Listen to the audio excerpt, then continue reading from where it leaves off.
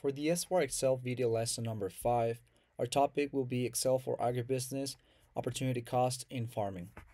First, we need to understand the importance of this concept. Okay, so opportunity cost has a really big importance in the economic world.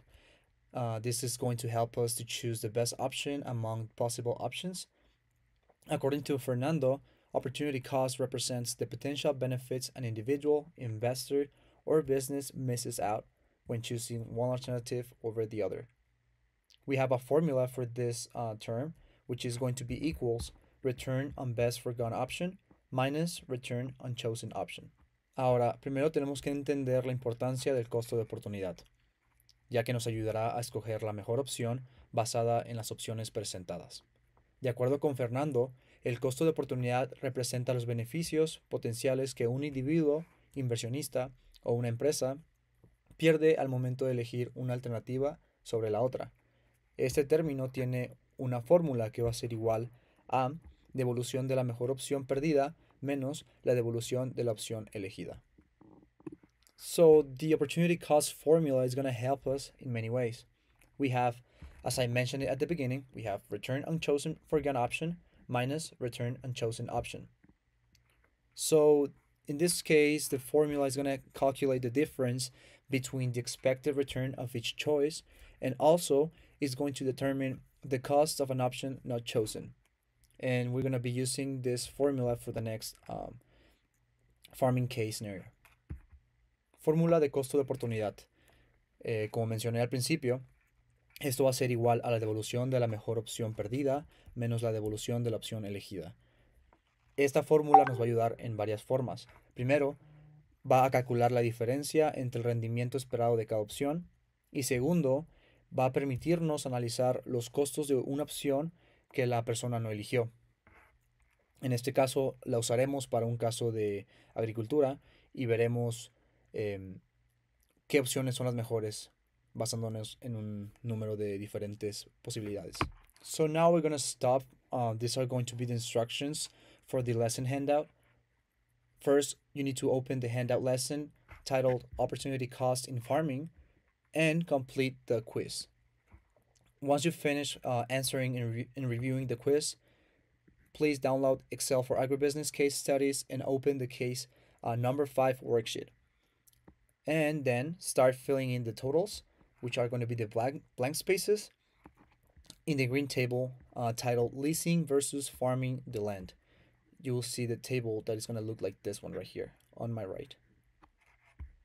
Por el momento vamos a detenernos y continuaremos con las instrucciones para el folleto de la lección.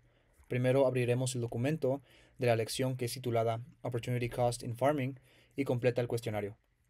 Una vez que termines de responder y revisar el cuestionario, vamos a descargar Excel para casos de agronegocios y abre la hoja de trabajo número 5.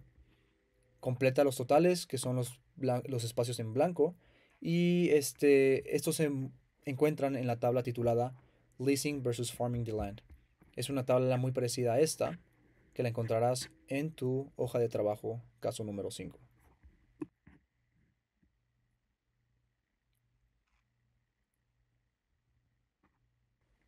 Okay, so this is how our table is going to look like. We have the leasing versus farming land table. Of course, we have 80-acre land. So the first cell, as you can see, we have the rental price per acre. And the bottom one is the number of acres, which is 80 acres in the land. Next, we have the guar revenue and production cost of guar. So as you can see, we have the 4 different cells that we need to fill in. Starting with the first one, what's the net profit? Remember that net profit is going to be the revenue of a good minus the production cost of that good. So in this case, we have 1,600, which is the guar revenue per acre, minus the production cost of that crop per acre. It's gonna give us $220. Now moving to the next section, we have the net profit on renting and farming 80 acres. Here, the second cell, we need to find the rental net profit, which is going to be a multiplication of the 250 as the rental price per acre times 80, which is the number of acres. So the farmer in this option will receive around $20,000 for leasing the 80 acres of his land. The next option is if the farmer decides to, plant guar in this case. So as you can see, we have the net profit of 220, which is going to be that times the 80 acres. So he will receive around $17,600 for farming the 80 acres with guar. So now we need to find out the opportunity cost of this case. Remember our formula, which is the foregone option minus the chosen option.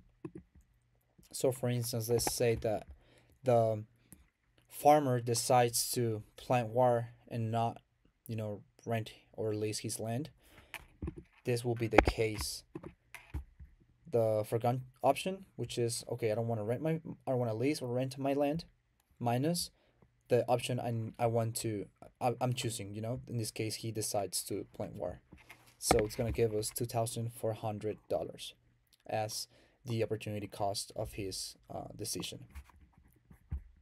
So the case conclusion based on the Excel results, as we saw, if the farmer decides to farm the land, he will forego the opportunity to earn $2,400 per year, as you can see it here.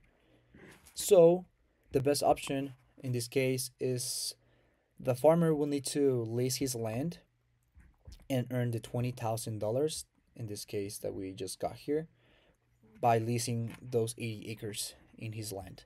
Or there's another option. He can maybe think about another crop that can produce higher net profits than 20,000 per year.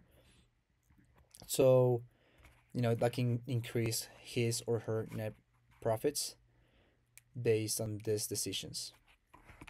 En este caso, la conclusión del caso basada en los resultados de Excel son los siguientes. Si el agricultor decide plantar su campo, va a perder la oportunidad de ganar $2,400 por año, que es lo que aquí predijimos en nuestra tabla de Excel. Entonces, la mejor opción será arrendar el campo y ganar $20,000 por las 80 acres que va a arrendar. O también podemos encontrar otra opción que será considerar otro cultivo que pueda producir altas ganancias, arriba de los 20,000 por año. Esto ya será basado en lo que la persona decida plantar.